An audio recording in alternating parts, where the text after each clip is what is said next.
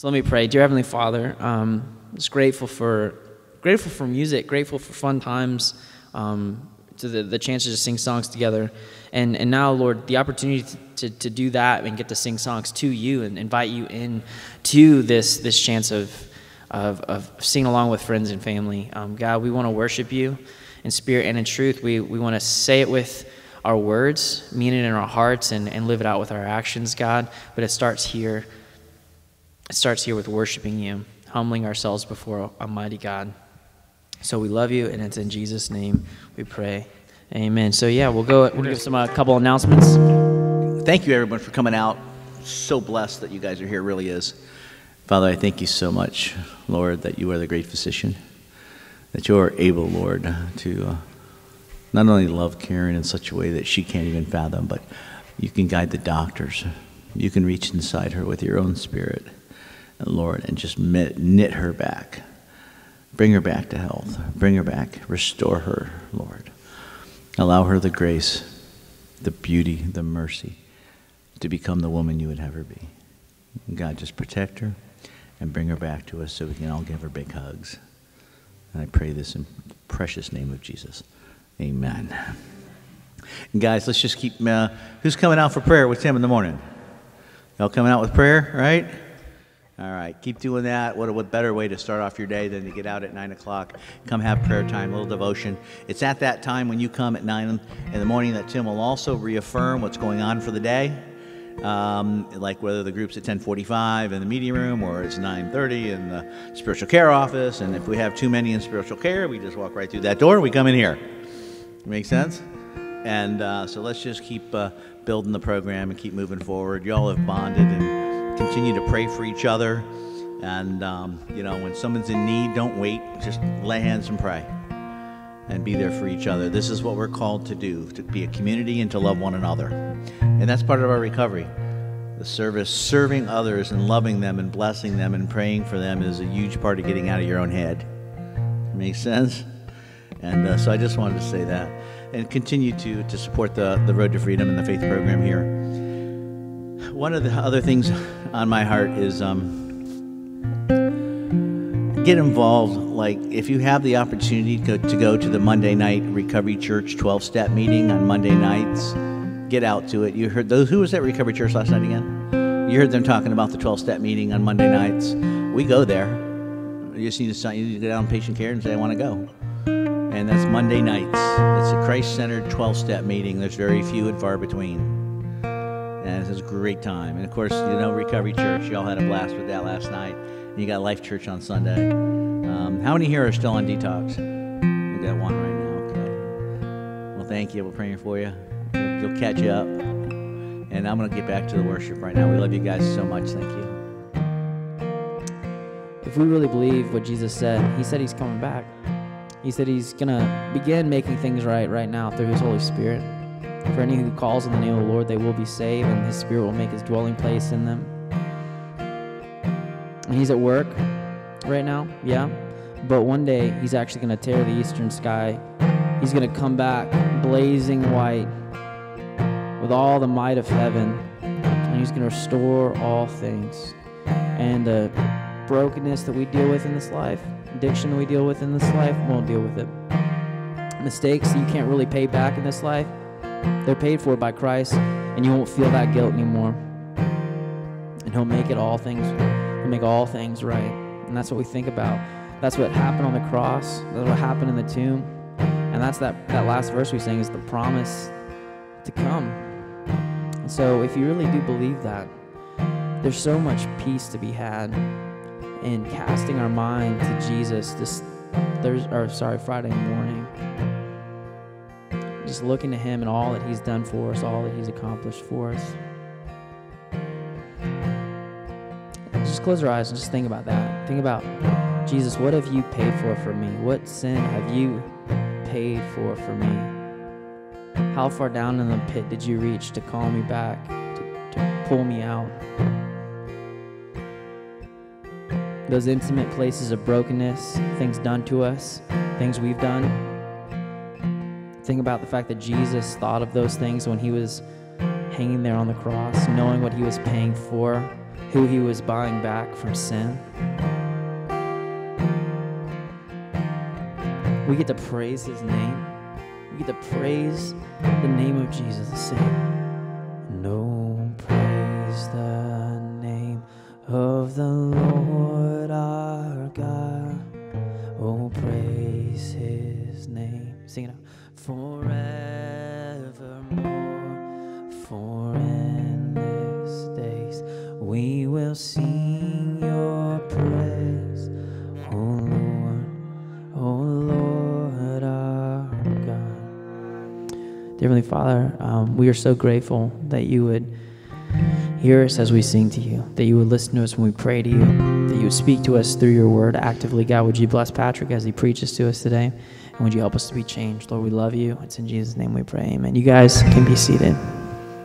Nothing like making a joyful noise to the Lord, right? I'll leave it at that. There is a sign-up sheet on the back table, just so don't get up and don't run to it. But on the way out, make sure you guys sign out, okay?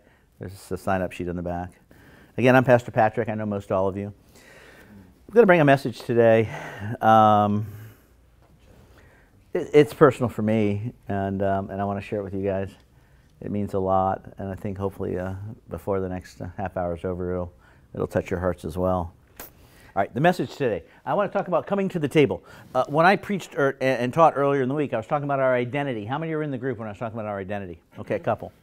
And really, the reality of this is how we see ourselves is what we get up and we do every day, right? If I see myself, and that was sort of like what Junior was trying to talk about last night. If you see yourself as an addict, or you get up every day. If you see yourself as a failure, you get up, and that's your expectation. If you see yourself as somebody who's not successful in relationships, well, you sabotage it because that's who you are. Make sense? Who and how you see yourself is what you get up and do every day. Problem is, we've been lied to our whole lives. To spin off what I taught earlier on Wednesday and what Junior taught last night. We've been lied to our whole lives. We've been told that we're broken. We've been told that we're sinners. We've been told that we're not worthy. We've been told we're not worth anything. And I'm going to go off script a little bit here. Can you imagine being taught, being born? I'm going to tell you a story about a relative of mine that lives in Brazil, but I'll get to that in a minute. But can you imagine being born on the streets, living in the streets, eating out of trash cans, pickpocketing, survival, cardboard box, the whole bit, right? You never knew anything else. That was your life. That's all you know. And then someone came along in that alley and looked and said, and grabbed you and said, my daughter, my son, you've been lost and now you're found. The prodigal, you've been lost and now you're found. And they brought you home to their kingdom. And then sat you down at the table. And you've got 5 rows of spoons and 5 rows of forks and 6 different cups and plates and servants. You'd be freaking out. You wouldn't even know. You never even used a fork. Do you see what I'm saying? You'd be going, put me back in the alley. I know how to find food in the trash can. Do you get where I'm going with this? Why? Because it's what you know. It's what you're used to, right? And we fear what we don't know, even though it's for our best. And that's what happens sometimes when we pursue this relationship with God.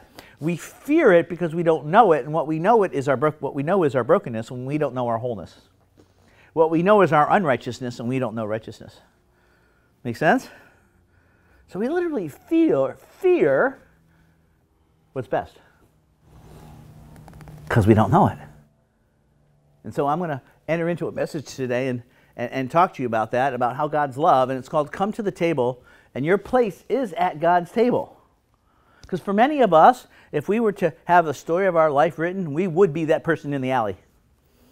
Beg, borrow, and steal, and let me tell you, your active addiction, there's much you wouldn't do. I'm not going to take the time to go through the war stories right now, but every one of you has a story where you betrayed someone close to you, that's for sure. I want to tell you a story today, and this goes back about 1,200 years BC, over 3,000 years ago. And back then, King Saul was the king of Israel. And Saul had a son. His son was named Jonathan. Jonathan was the heir to Saul's kingdom. Now, Jonathan had a son, and his name was Mephibosheth. I'm going to say that again. Mephibosheth. Don't say that 3 times fast. It's very dangerous. Okay?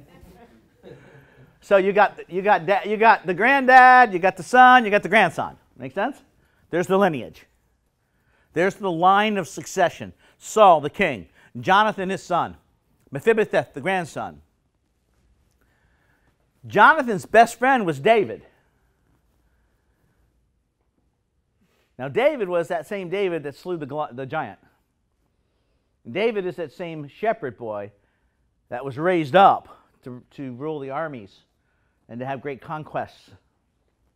David was the one who eventually became king after Saul.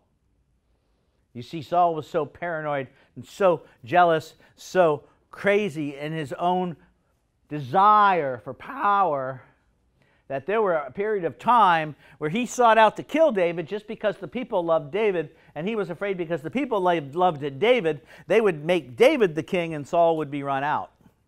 Well, ultimately that's what happened. But he actually hunted David for a period of time to kill him, to eliminate the competition, to protect the lineage.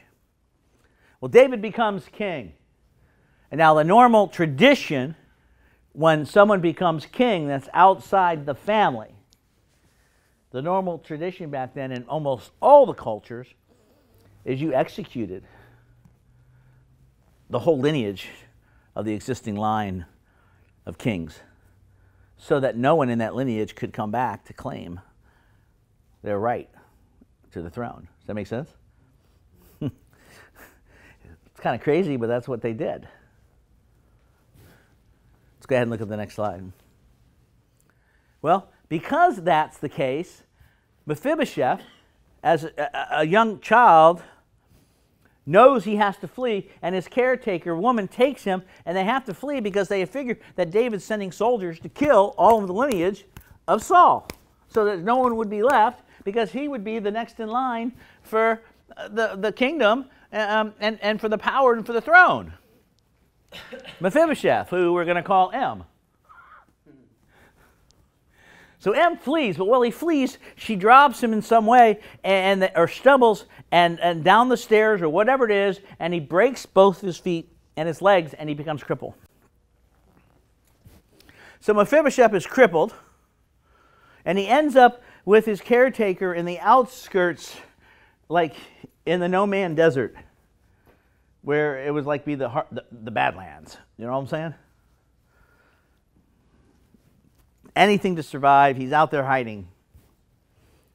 David, 2 Samuel chapter 9, after he takes power in the throne, loving God, hearing God, doing God's will, letting God speak into his life with love and mercy, knowing how much God has given David mercy and love and protected him through all these years, in his heart says to his court, is there anyone left in the lineage of Saul? Jonathan is dead, Saul is dead, but is there anyone left in their lineage? And it was found that Mephibosheth was still alive. So David sends out 2 guards and some members of his court to search out for Mephibosheth. Well, they find him, and they bring him back to the courts in David's throne room. Now, technically, this could have been all about bringing him back so they could execute him in front of the people. That's what normally would have been done, as a show of power. As I am now claiming the throne, there's no one else. But instead, Mephibosheth says to David, I am but a dog. And he felt worthless and unworthy. I want you to know something, just to keep the story in balance. The reason why David sent them out to find Mephibosheth, I'm going to give you a punchline ahead of time, wasn't to bring him back to execute him. It was to bring him back to make him a son It was to bring him back to give him his father's inheritance. It was to bring him back to bless him. Just the opposite of what should have been done, which is what God does to us. Gives us grace and love and mercy instead of punishment and pain and death, which we deserve. So Mephibosheth says, I am but a dog. I'm so unworthy to even be here, basically pleading for his life. And David says to Mephibosheth, Mephibosheth, I'm going to give you a seat at my table, and for all of your days you shall sit at my table, and you shall dine with me at my table, and you shall have servants here at your side, and I'm going to give you all of your father's land, all of his cattle, and all of his servants. I'm going to give you your inheritance. Can you imagine living on the street? Here we are out there in active addiction, doing things we never thought we'd do, fearing the punishment, fearing everything would catch up to us, always looking over our shoulder, the paranoia. Come on, you know what I'm talking about. The guilt, eating us up, the sleepless nights, waking up every hour, having to get medicated and high just so you didn't have to think about what it is, that the vicious cycle. And yet, he gets called into the throne room of the king. He says, I love you. I have no condemnation. I want you to have a seat at my table. I want to give you your inheritance. I want to bless you with servants. I want to restore you to your rightful place. I want to... Who was in the Wednesday group? We were talking about Princess Diaries. Right. That's Julie Andrews and who was the other actress? Anne Hathaway. Okay, well, I'm not going to... We'll skip that for time's sake. Oh, go ahead and go back. It's okay, Henyo. There you go. I'm going to tell you a story about Socorro. This is a real person. My family is from Brazil, and that's where I come from. My father, grandfather.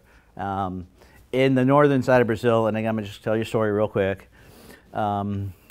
Brazil is huge, like the United States, East Coast, West Coast, like different worlds, right? Well, same thing in Brazil, the north and the south and the north. And the north is the Amazon. And on the mouth of the Amazon River, the mouth is a port. It's called Belém. That port is where my family's from. And so I've had the privilege of being able to visit my family in Belém many times. And they're very wealthy. There's no middle class there, truly, in the north. This goes way, way back. You're either very, very poor and you work for those who are wealthy, and then the real poor live in the street. So the middle class would be the poor. Does that make sense? The servants. Now, I'm not judging, because my family, they're amazing and they're loving, and it's just the way it is. They have a compound. It's 4 houses and a high-rise, and they all live there. Aunts, uncles, nephews, nieces, and the servants live in the high-rise. Every house has maids, cooks, drivers, private security. I got to be honest with you, I really don't mind visiting there when I have my espresso waiting for me coming out of the bedroom, you know. But that's another story. It's their life. My aunt, who's a matriarch, Nazare, she volunteers as an orphanage, and she meets young kids, and these young kids that are in the orphanage, they're the lucky ones, because at some point they were on the street. They were born on the street. All they knew was living on the street. I mean, you can't park your car. You got to tip people. That's the street people. That's how they make money. They're selling shrimp on the side with a grass hut. Literally, it's just the way it is. It's like Stone Age. It's surreal, because you got the wealthy and you got just people living in grass huts by the river. I mean, anyway, it is what it is, okay? I don't judge. But my family, again, aunts and uncles, doctors, lawyers. My uncle is a retired admiral to the Navy. My great-grandfather is on the Supreme Court. I mean, my heritage there is very wealthy, okay? And again, that's not the story. I'm just trying to set it up. My uncle owns a private university. There's 20,000 students. Now, when they bring servants into the home, those servants, they would also bring their family if they were a direct family, like a husband bring the wife, so on and so forth. That's why they had the high-rise. They'd have their own apartments. But they all had jobs. And this is their function. That's just the way that society works. Makes sense? We get up and we go to work. It's no different, except it's just self-contained. Well, I'm there. It's going about 15 years ago. I'm there, and this little girl, Nazare brought back from the orphanage, who was born on the streets, lived on the streets. All she knew was that trash can, picking pockets, eating out of the trash can, and she was the little one. She probably got what was left over because the little ones, it's survival of the fittest on the street. And then when she got into the orphanage, she was still the little one. She only got to eat what was left over, what the bigger kids got done. And now she's probably about 12 years old. And she comes in, and Nazare brings her into the house. Now here's one of the things that my family does, is the evening meal, the meal, which is late at night, 8 o'clock, because they do their siesta thing, that's that Latin thing. The 8 o'clock meal, everybody has a seat at the table. Family and the servants. Everybody has a seat at the table. And they eat the meal together. And they become family. And if they have an aptitude, every one of the servitudes, or those in service, they put to school. In other words, in that society, even if you were middle class, you couldn't get past 6th grade. That's how they separate the classes, because only people who have money are able to go to the private schools to get education to go to college. So it's education is how they use to separate the classes. Make sense? So here's Socojeño, 12 years old, just out of the orphanage. Here she is. She's been there a couple of days. Everyone has a seat at the table, having a meal, and I'm eating the meal, and I'm looking around, and there's an empty chair. And I'm like, why is there an empty chair? And so I asked to be excused at the end of the meal, and I go into the kitchen. I kid you not, I go into the kitchen, and there's little Socojeño. She's pulling food out of the trash and tearing it onto the counter and eating from the trash and off the counter. She had a seat at the table, but all she was used to was eating out of the trash can and the leftovers. You see, that's how she saw herself. That's who she was. That's all she knew. Make sense? Why do we do what we do? Sometimes it's because it's all we know. And we haven't accepted who we truly are. She had a seat at the table. I went back 10 years later.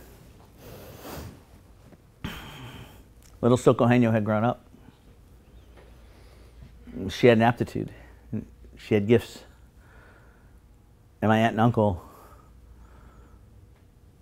put her into the university and paid for her education. And she ended up in their Juilliard School of the Arts. And when I was there 10 years later,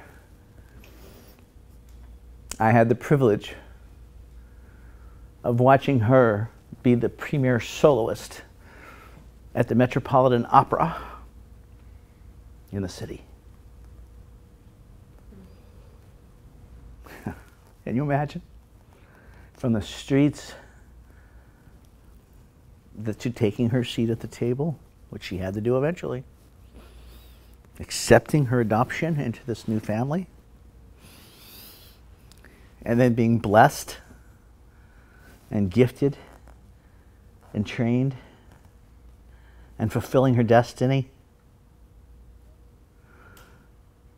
and blessing everybody with that gift.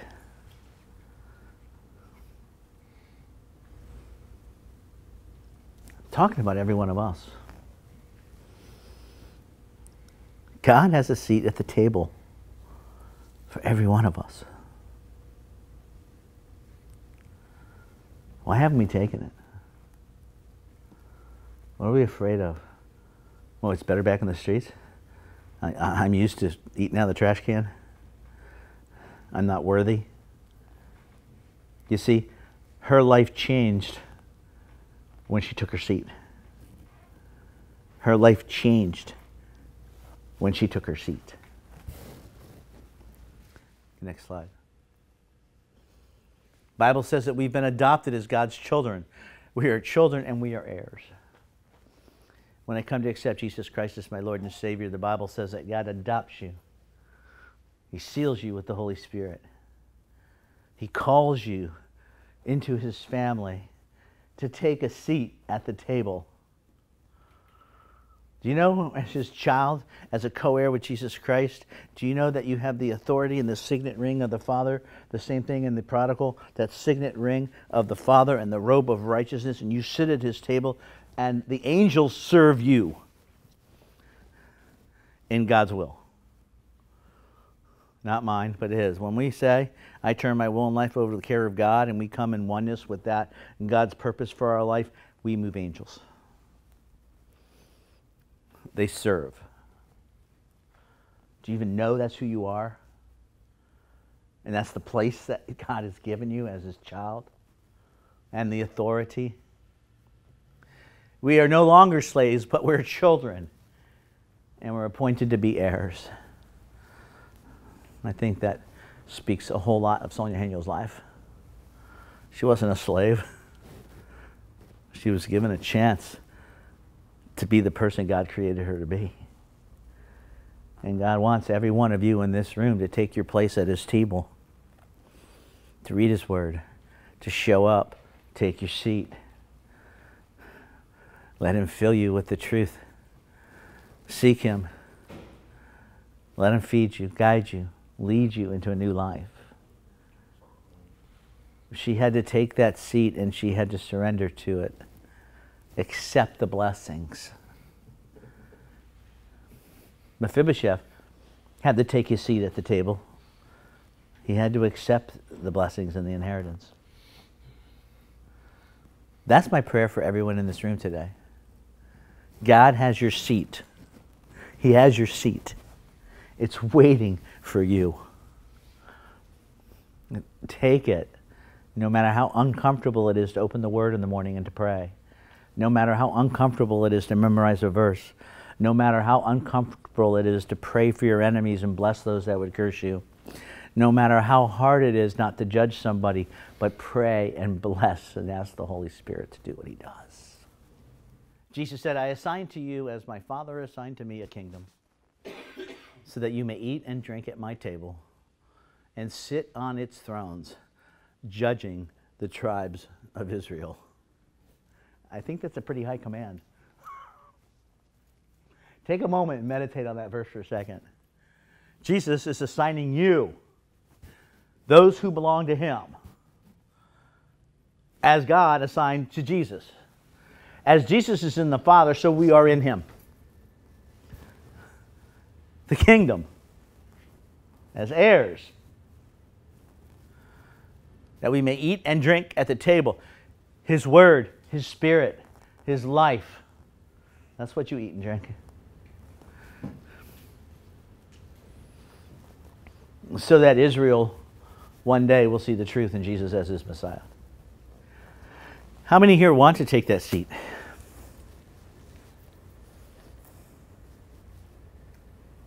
He's calling you. But what does the seat at the table mean? That means I eat my meals there. I fellowship there. I play games there. I have fun there. I build relationships there. How many things happen around a healthy table in a home? In a healthy home. Sit in your seat and pray and read the Word. Make that your spiritual meals. We're so worried about how we look and what's going on in the physical world. This seat is spiritual.